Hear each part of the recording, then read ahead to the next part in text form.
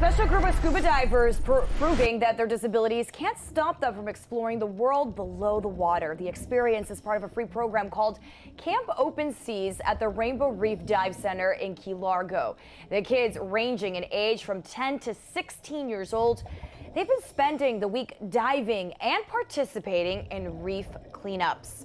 The group is part of the Therapeutic Scuba Institute, which assists kids with adaptive scuba. One girl who recently received an amputation says that, quote, diving is a chance to be free. What a great idea for those kids. Awesome.